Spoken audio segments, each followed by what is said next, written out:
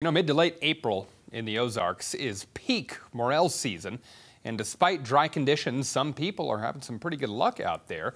Meteorologist Natalie Nunn is here with some tips and tricks for your next hunt. Natalie? Hey, Jesse. Well, here's the deal. Information absolutely nobody asked for. Mushrooms are my favorite food, and morel mushrooms from the Ozarks, delicious. Now, according to the Missouri Department of Conservation, morels peak when lilacs bloom, and I'm on good authority that the lilacs have started to bloom here in the Ozarks. Now, take a look at some of these viewer photos from around the area. The big question is, where can you find morels? As the Department of Conservation puts it, they're a finicky fungus, and they're highly dependent on soil temperature as well as moisture.